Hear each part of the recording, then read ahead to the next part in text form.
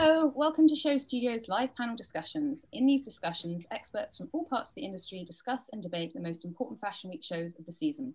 Today, during Paris Fashion Week, we're going to be discussing Chloé. My name is Jessica Bumpus. I'm a freelance fashion journalist and contributing editor to The Week Fashion, pardon me. I have a great panel with me today, so I'm going to get them to introduce themselves, and then we are going to have a look at the show and discuss Gabriela Hearst's debut. So Beth, would you like to start? Hi, I'm Beth Fraser. I'm a freelance illustrator, fashion illustrator and artist. Bryony? Hey, I'm Bryony Stone. I am a writer, an editor and a creative consultant. Alexandra? Hi, I'm Alexandra Castle. I'm a freelance writer based in Paris. And Katrina? Sure. Hey, I'm Corinna and I am an educator and the co-founder of a new digital fashion platform called The Dematerialized. Great. Okay, so just for some context, this was Gabriela Hearst's debut at Chloé. Gabriela Hearst has really had, I think, a great couple of years, has really come into the fore of the fashion industry. She's very much known for her sort of sustainability plight, and the news that she was going to Chloé, I think, following Natasha Eva Ramsey, I think aesthetically, for me, it kind of worked. I would love to find out what you guys think. I am just going to throw out my opinion first. I actually do think it was a really great fit. The reason I say that is I think there were kind of whiffs of sort of Hannah McGibbon as well, who I always thought was very good at Chloé and always tended to get overlooked. And I think it was a really like sort of modern approach to that sort of bohemianism that the brand is very well known for. It seemed very wearable. And it does feel like Gabriela Hearst, in my mind, is sort of the perfect fit for that brand. But I'm happy to hear anyone that would like to contest that or agree with that. And let's dissect the show. So does somebody want to jump in? I can see nodding heads. Yeah, I mean, I totally agree. I wasn't really that worried when you hear about designers moving between houses or starting a new house. I wasn't really that, not worried in a bad way, but I thought it was, like you said, pretty easy fit. And I think the two collections as well, seeing Gabriela Hearst's own collection last month, I think that was really good because they go quite well together, which is nice. But it was exciting. I was sort of excited to see. It's always exciting seeing the debut collection, And I think also, especially because, Paris Fashion Week is obviously sort of digital. And I was sort of saying before, in some ways you kind of forget Fashion Week's on at the moment. It's sort of... laptop, it's like, oh, it's gone, whereas usually you're running around and at the shows. So I do think it's been nice to have something this season that underpins it, sort of, and especially a sort of a big name, and also a name that's coming up and doing very well. It's definitely a talking point. I thought maybe it was a bit of a shame that it was her debut in like this kind of fashion week. But I think it worked, so it's fine. Karina, you're nodding your head as well. Yeah, I mean, I guess the thing that I took away from it is it made me feel kind of like safe and cozy and secure. I think because of the knits, because of the length of the garments. I guess I was really looking at it from a consumer perspective, and this idea of, in the kind of tumultuous environment that we're living in the moment, it kind of, it made me feel that kind of cocooned feeling is the kind of the best way I would describe it. And Alexandra? I think it was a really good start. I'm really happy that Gabriela has taken over. You can really get a sense of everything that she stands for as well, I think, in the brand. And I think she's really pushed that sustainability, coziness, which is kind of what we want at the moment. We've all been in the pandemic, obviously. Yet I love that there's that sort of streets of Paris, cobbled streets, cobbled stones in the back. I think it was a really, really good start. And I love that she's so hands-on with the brand already, like speaking online and on Instagram. So I think that's really great. Bryony? Well, where to begin? I think you've got this kind of like what I felt was an extreme kind of cognitive dissonance of having these models walking through these abandoned Parisian streets and like the traffic in the background. There was something really kind of alarming almost about that. But then at the same time, the physicality of the clothes, that coziness that other people have spoken about. And I think it is such a specific view of femininity as well, right? Having these clothes that don't necessarily hug the body, some do, but there's a lot of, I think they're very much made from a female perspective. So I liked the kind of juxtaposition between that stark background and then the idea of these clothes kind of like hugging the body almost. I thought that was pretty beautiful. Mm. And were there any sort of, I mean, that's the sort of scalloping there. That's how when I was talking about Hannah and Gibbon before, that's kind of what I think about a lot with Chloe. But were there any pieces that you thought stood out or particularly that you liked or looks? Well, I guess I love the ponchos, but then I guess obviously something else to reference is the fact the ponchos and the puffer jackets. I was thinking like, when does puffer end? I'm so over puffer, like I'm not interested in it at all. I feel like everyone feels the same. And with this, I kind of re-saw puffer jackets in a new way, and I was like, okay, next year, well, end of this year, that's where things are going. So for me, that was clever. It was interesting, and it felt contemporary as well. No, that's a really good point, actually, because you're right.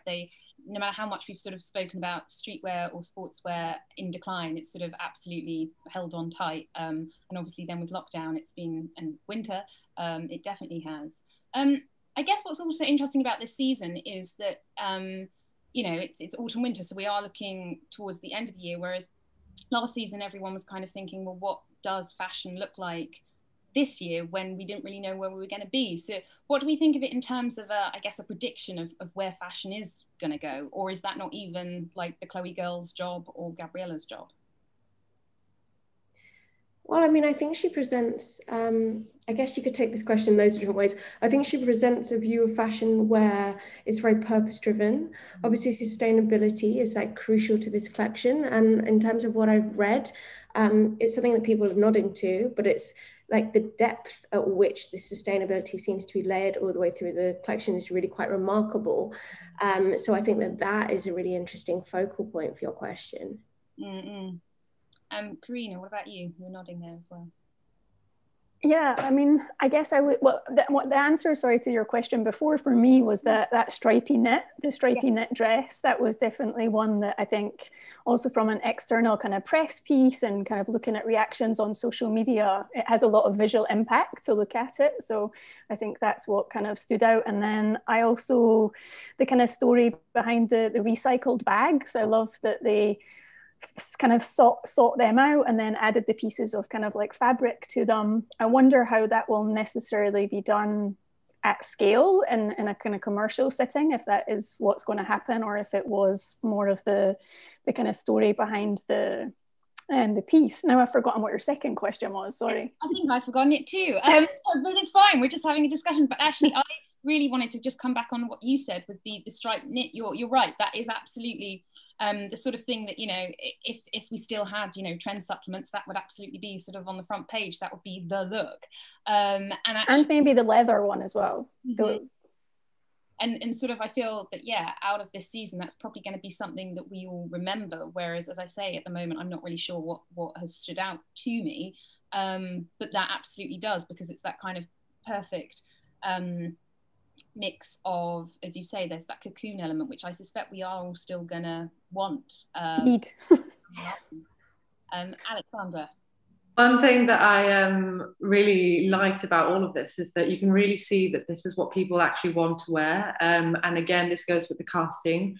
I just think the casting is brilliant. I mean, the last look especially, it's like an older woman or whatever, normal women wearing these clothes. And this is one thing that has always sort of stuck, been strong with Chloe. But I just think it's a lot more relevant to today, and the different sizes as well.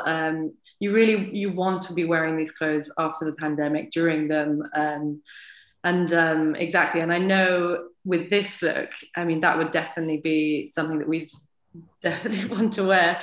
So I think this is really interesting, and not only is the sustainability aspect so woven into everything that she's doing, she also is donating, I believe, the fabrics afterward from the collection, isn't she? I'm not sure. So they're being remade, aren't they? In essence, the bags, they are being basically made by shelter suits, and shelter suit are basically then going to make from the proceeds of the bags will then be made to shelter suits. I also really like that. I don't know if this is something that anyone picked up on, but I thought about Studio Auto when I read about shelter suits, because Studio Auto in the 90s were making all of those like basically like multiple sleeping bags that can be used as tents. And I thought that was really interesting as well, because obviously Studio Auto are based in Paris, so that kind of parity there I think is interesting. Mm-hmm. Yeah, the press release on this, I should say, is a very lengthy one. Press releases can really fluctuate in what they do and don't say, but this one is very comprehensive. And it also points out that Gabriela Hearst unveils her first collection for the Maison Chloé 100 years to the day of the founder's birth. So that's quite a nice synergy as well. And in many ways, you know, as we've kind of touched upon, she does seem just kind of like the perfect person for this. What did we think about Gabriela Hearst before coming to Chloé? Like, did we, you know, I wonder if because, you know, she's got her brand and then Chloé, but are they going to blur into one, the same? What do we think about like Gabriela Hearst versus her at Chloé? Can that exist? It's a strange, like, they do have a lot of similarities, but I think it's almost like a day and night version to me. So I think Gabriela Hearst seems a lot like rougher in a way, even though it's still quite feminine, but there's a lot more like leathers and things and that sort of nighttime essence. And then with the sort of newer stuff with the Chloé, it's still very ethereal, but I know what you mean. I hadn't really thought about whether they'll just sort of blur into one. I don't think they'll blur. I think there's this difference between the Chloé woman and the Gabriela Hearst woman. I feel like Gabriela Hearst, she's in New York, like can afford to obviously buy Gabriela Hearst, but is really chic in you know, and quite refined. And Chloé, she's Parisian, and I think this is a big difference. And I do think that she has managed to not alienate that Chloé customer, whilst bringing her own sort of ethereal take. I think that will make the difference in the long run. Hearst also called the Chloé collection Aphrodite to her own brand's Athena, and so I really like that. We have this goddess of war and we have this goddess of love, and that we have that kind of sensuality and that version of femininity that's represented through Chloé and kind of always has been, I guess. So it seems in many ways a perfect fit. It's like very modern as well to consider like what a woman is. You know, she can be strong, but there's also a strength within kind of like being more loving, being more sensual as well.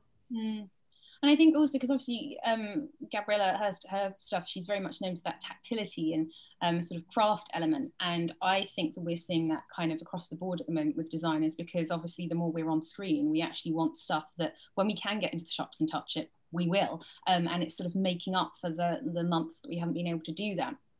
So I think what's quite nice with, you know, some of those like evening wear looks as well is they're not so dressed up, but they are dressed up enough, because, you know, I wonder, obviously there's this back and forth kind of conversation about like, will people go crazy and it's like the roaring 20s again and just dressing up, or actually will they not? And it's not that it's sweatpants forever, but it's actually that they've sort of been accustomed to dressing differently. So I do think there's a quite nice balance with this collection that does feel like you're sort of rediscovering dressing up, but at the same time you're doing it quite gently. It does through the dress as a vehicle as well, right? Like it's all dresses, which is kind of amazing. We have like, I suppose maybe last year or the year before, people started wearing, I guess, like the day dress in work, and these dresses with like more loose structures. And here we kind of have that, but we also have, I guess, more kind of evening looks as well, a bit more of a chance for, as you say, like roaring 20s kind of glamour.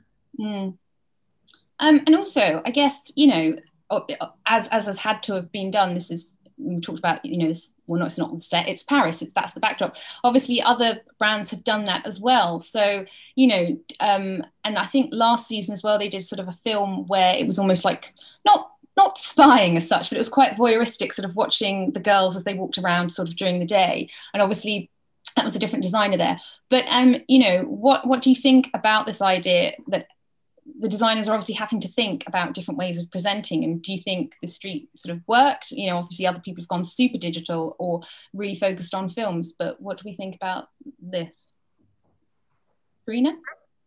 Yeah, I think that obviously the create in the kind of left bank with, again, the kind of dark cobbled streets and that kind of eerie quietness in the background, and they had to get a special permission because obviously Paris is on lockdown and we're in our houses, kind of some of us wanting to be outside. So there's definitely kind of that kind of element, which I think is nice or interesting. And I think maybe the way it was done also kind of led to this, or kind of exacerbated that kind of authenticity or wholesomeness that I think was quite apparent. And what I thought was interesting was when I looked at the social media content of the kind of mood boards behind the stories, it wasn't fully joined up for me until I kind of properly read through the press release. And I wonder, maybe that was just like, maybe just the social media content needs to have a bit more messaging. But what they did with trying to draw similarities between Gabby and Gabriela, I think was also kind of interesting for people to kind of join the dots from a narrative, but maybe they could have pushed it a little bit further.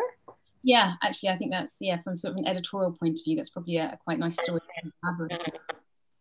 I think that's actually a really interesting point. But I find it really interesting in the way that even when she came, she's already talking about her heritage. For example, this look here, they called it the puffcho, because obviously they mix the puffer and the poncho, which is great. We all love a slogan. But I do love the story because she, I think on Instagram, I think it was for WWD, was saying how it was all about her grandfather used to love wearing ponchos, but she loves wearing puffers. So I think that mixing in of her identity was present, but I almost wanted to see more of it. You're definitely seeing Chloe here, which I think obviously is brilliant, not to alienate that customer. But I wonder. I did see one sort of headline from a review that was kind of like, it's very Chloe, like, but it's old Chloe, but it's new Chloe. So, and I get that because, as I say, I do feel, I don't know, Chloe's such an interesting one because when they put in different creative directors, sometimes you kind of wonder why, because then they come along and because I don't know, in my mind, the sort of DNA is so sort of clear that it sort of trundles along and it does seem sort of strange. Like, as I say, I really liked Hannah McGibbon. So then when Claire Waite-Keller came along, I was like, not so into it. And it's this, as I say, it does feel like, in my mind, a bit as though something Hannah McGibbon might do. So it's interesting how they keep kind of almost going like loop-the-loop full circles on kind of who they do get in and then get rid of. And I don't know, what does anyone else think, and who were their favourite Chloe designers up until this point? I really liked having Stella McCartney. I think she made a difference. I like when they have women at the helm, because I think Chloe sort of definitely brands itself as for just the regular women. So then, or real women. So then I think I like when they have women designers. The same with them, like even just Miuccia Prada, obviously with her brand. I think you can always tell there's something different about them when it's women for real women, which I like. But I sort of thought the same when I was watching the show. The first sort of few looks were very Chloe, and I like what you said about it's like old Chloe but new Chloe, and I was thinking that until then all the puffers start coming out, and then that was sort of like a surprise for me, which I think was fun. And I think that's what the future will be. I think we'll just see more and more of Gabriela Hearst like putting her stamp on it and her heritage, and it'll slowly sort of switch the other way around, and you'll have like the surprises first and then more of the standard Chloe coming through. I think this is also an unpopular opinion maybe, but I was a massive fan of Natasha Ramsey Levy. Yeah. I mean, hard worker, amazing. But I wasn't. I wasn't a fan of the Chloe under her. Like, and so I think this is a necessary change, and I'm not sure. I know I have loads of friends who loved it and were really shocked about it going to Gabriela. But yeah, I think it was a really good decision, necessary, because it was that Parisian girl, but not. It was an older Parisian girl that isn't really relevant today. I don't know. Bryony and Karina, what do you think about Natasha Levi? I mean, I guess thinking about Gabriela and thinking about, I suppose, like knitwear is something that's very synonymous with her. That seems like, I think the thing is, right, is that I think that with this first collection, she needs to come from a Chloe perspective, and she very much has done, and woven in a bit of her own influences as well, as we can see, like the stripy dress and that bag. But at the same time, I think actually maybe it's even more like the stuff behind the scenes, the things that we don't physically get to see. The fact that she says, you know, like in every piece, there's a sense of purpose. A sense of purpose, that's like, so if you kind of cast your mind back 5 years, imagine a fashion designer saying that. It's kind of staggering in a way.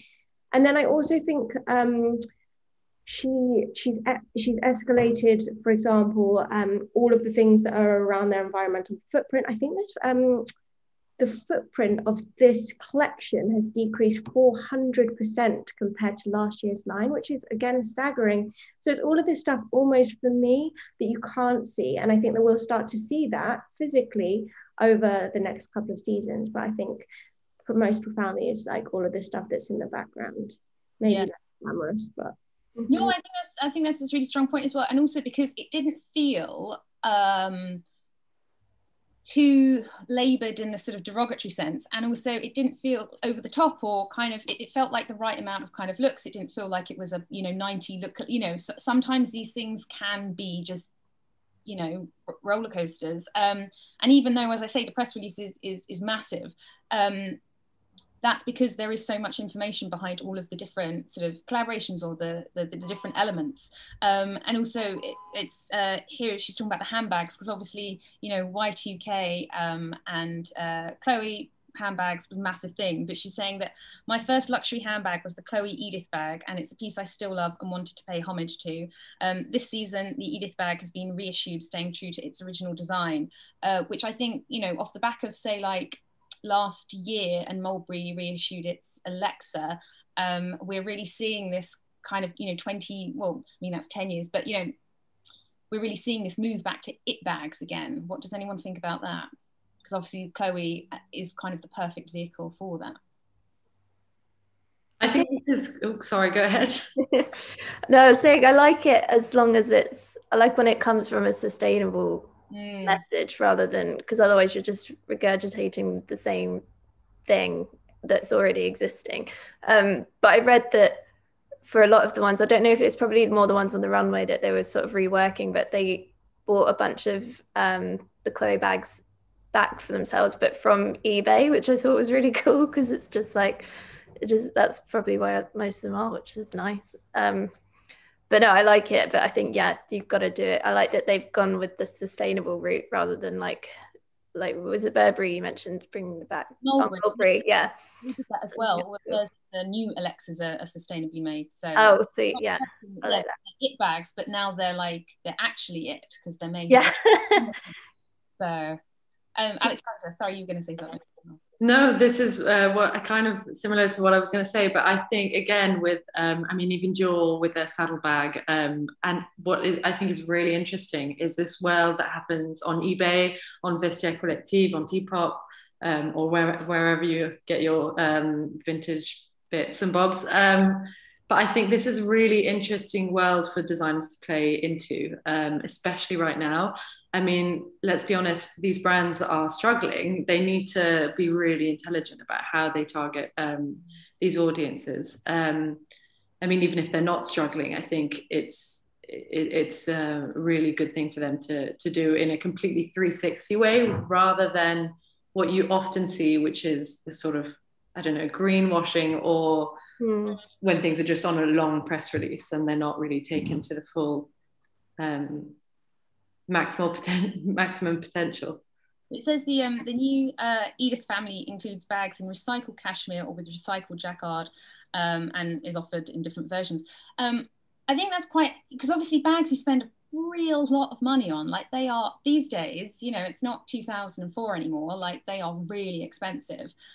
So I think, yeah, if you are going to obviously sort of promote that message and use that as a vehicle to spread it, then obviously it does make sense that it be a bag, because those are such kind of trophy items, and in some ways it's the easiest thing to do, because again you don't have the issue with like clothes having to fit your body, you just get to hold a bag, but you know, doing it more sustainably. So what does anyone think of the shoes, the big sort of, you know, big shoes? Look like slippers. I like the, you know, the all exactly this one. I think they're great. Love them. They just feel very now, don't they? I mean, I can't even, I was looking at my shoes this morning and I was like, I haven't worn you in a year. Like, all I ever wear is exactly the same, like hairy clogs. They sound disgusting, but they're fabulous. And when I see these shoes, I'm like, yeah, I want to wear them. I want to wear them every day around my house. Great. They definitely have, again, that sort of, yeah, as you say, they feel very now of the moment, and in the same way that look in itself, it feels like that's going to be the shoe. I don't know, does anyone else sort of think that? Yeah, potentially. I mean, well, something I maybe wanted to bring up as well is that I think this collection is going to be quite, or I think the price point of the collection is going to be much higher probably than it normally is, because in the press release they talked about kind of upping the wool content in each of them. And when I think about kind of maybe old Chloe, I think a lot about kind of like denim and like silk blouses that are kind of like iconic, and like there was a few silk pieces that I kind of saw in, but most of the pieces in here like look like they're pretty much in that kind of investment category kind of piece, which is another reason why I think they're quite trans-seasonal as well, like in the kind of looks, and thinking about kind of emerging out of a post-pandemic world, what kind of products or product categories are people going to be spending money on. So I think there's a cleverness, a strategicness to that, as well as it kind of like working. Well, I suppose, I guess in many ways they do have to be investment, because you can't sort of be a designer that's sort of pushing sustainability, but then saying you keep having to buy stuff, because it sort of undermines that point. I'm really interested to see, you know, her next collection, because where is this going? You know, should it go anywhere, basically? Because you know how often designers get kind of yelled at for not pushing it far enough, but then they get yelled at for pushing it too far. Like, what, now that she's there, how does that change the status quo? Like, does it, doesn't it? You know, will we expect to, next season, will we be chastising her for not having pushed it on? Or actually will we be commending her because we're like, you know, it's the investment pieces and she's, you know, continuing the message? What do we think?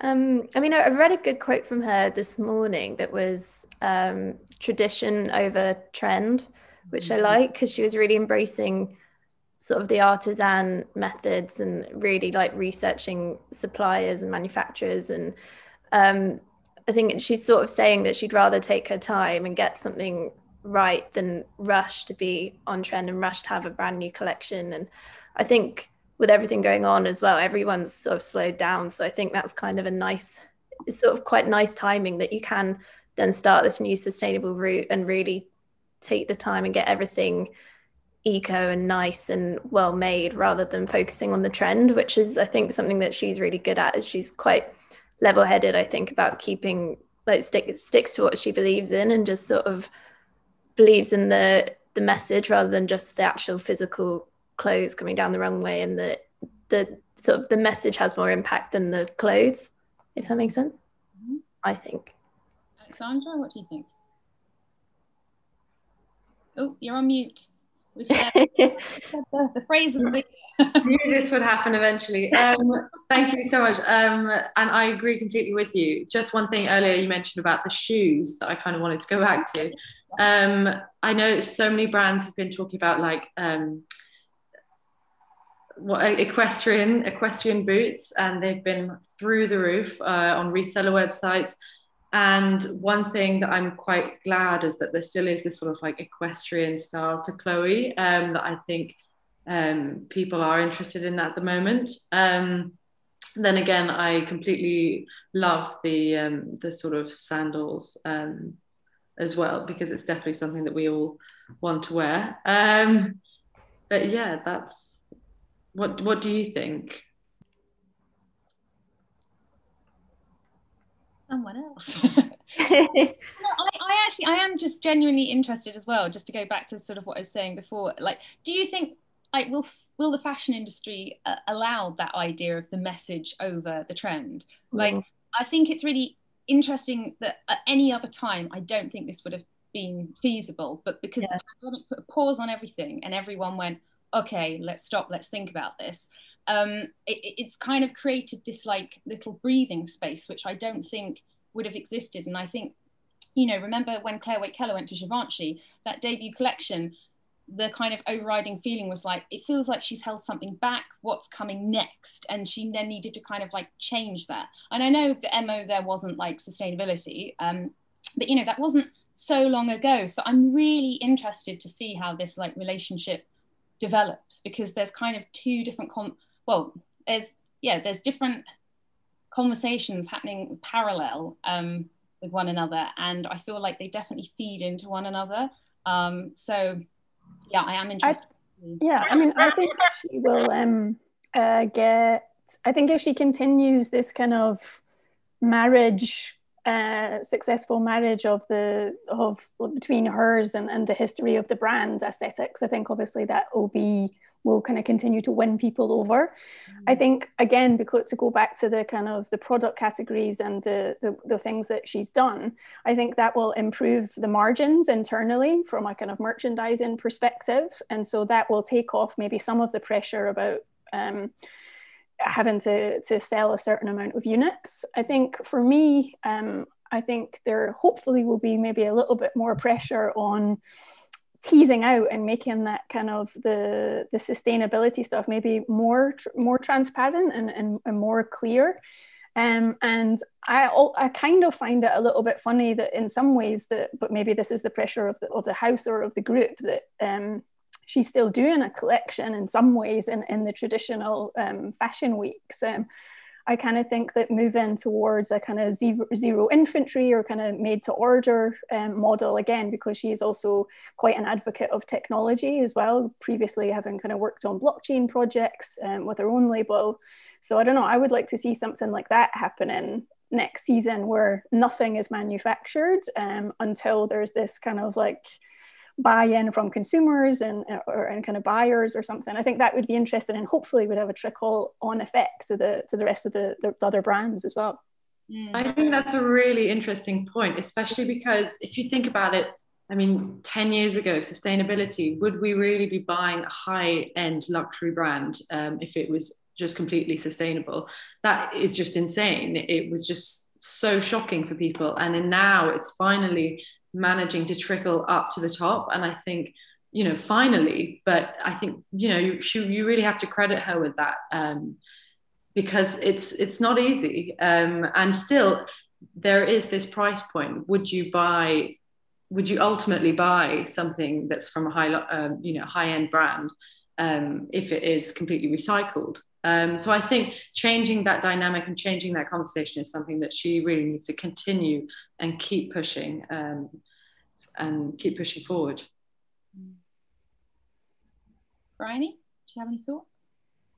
Yeah, I mean, I think there's something that we haven't touched on here yet, which is, I guess, like this fusion. There's a lot of pastness in this collection for me. It references the 60s quite heavily.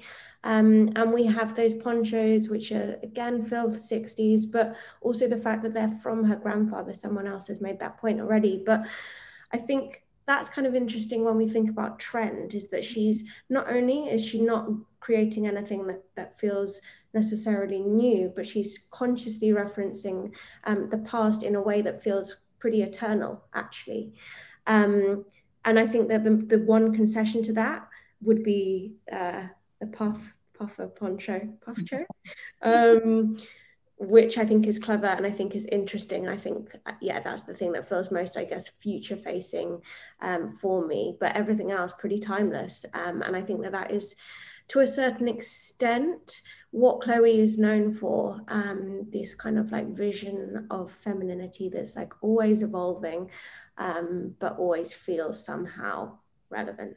I'm intrigued to know everyone's thoughts, and this isn't just specific to Chloe or Gabriela Hearst, but it's more just, you know, in terms of Fashion Week next season, and it's touching on, you know, Karina, your point of like doing something that's completely, you know, it's not a runway and it's sort of zero everything. What are your predictions or your thoughts or on where Fashion Week should go next? Just as it is Paris Fashion Week and we are doing these panel discussions, where do you see them going? Where is their place now? Just because, as again, we've had this interesting year, and we're seeing people having to adapt. Any thoughts or predictions? I mean, I can go first if you want. There's, I guess, an evolution of what I kind of just mentioned, in that because a lot of brands are, for instance, starting to invest in digital prototyping and things like that, I think that opens up new possibilities for how you show the collection. I think it also is useful in terms of potentially moving that into a zero inventory, made to order kind of like basis as well, and also potentially selling those digital assets as digital assets in themselves, if we're also kind of thinking down this kind of new NFT route as well. And I think maybe from I don't know, I think we're all very familiar with the issues of overproduction and overconsumption. And I think we have a duty as consumers, also as kind of stakeholders within the fashion industry, to just kind of challenge and push back on maybe the traditional models, which I know are much debated and kind of like discussed about in this context. Anyone else? I agree. I think the model needs to be rethinked completely, because I mean, I'm in Paris now, and it's just you would have no idea that it's Paris Fashion Week, other than the fact that we, you know, are writing about certain shows or whatever. But I think eventually a lot of these things will have to change, whether that is less shows every year or not. It's definitely interesting, and it will change for sure. I like the digital route, or like how everything's moving, and then I think places like Copenhagen Fashion Week nailed it completely. I think they've done a really good job with getting everything really online, and then but they also come at it from a sustainable route again. I know that's like the buzzword of this discussion really, but in terms of being more eco-friendly, Fashion Week as a whole isn't very eco-friendly anyway. Like the set designs that go on, and the costs of lighting and flying people in, and like it's actually that's just as bad as some of the manufacturing of the clothes in a way. So then I think it's quite good going digital, because so the fact that they just did this show on the street, I think was really cool. I mean, I know there's still lights and things, but it's a lot more chilled out than, you know, some of the I can't remember how much it was, but the Chanel shows last year with like the crazy sets and stuff, I mean, they're stunning, but like I think they were using real trees, and they had like chopped down real trees for it, and it seems crazy now that we're this far on. I think it's really interesting that they're finding trees. I think it's really interesting they're finding new ways to go about doing these shows, definitely. I mean, there is so much production that goes into these videos, though, I have to say. They are, I mean, huge teams, but obviously, no, it's not the amount of security and set design, perhaps, that would have gone into the shows otherwise. But one thing that I will say is that, I mean, all the shows are accessible now, which I think is great. The amount of times probably all had to deal with door security or trying to get accreditations and press accreditations, or just even plain sneaking into shows, which I used to do all the time. But I think the fact that it's accessible, it really shows that the brands are really trying to actually have to open their horizons and try and please everyone, not just the front row, which I think can only be a plus to the brand. Yeah. So what better way to visually demonstrate that than to have these models walking like right the middle of a Parisian street? Perfect. Well, I think that seems like a good note to end on. Thank you to all the panelists, and thank you all for watching. For more extensive Fashion Week coverage can't ever do this right, be sure to visit showstudio.com, and if you're watching via Show Studios YouTube, be sure to like, comment and subscribe below, and we will see you next time. Thank you and bye. Thank you, bye.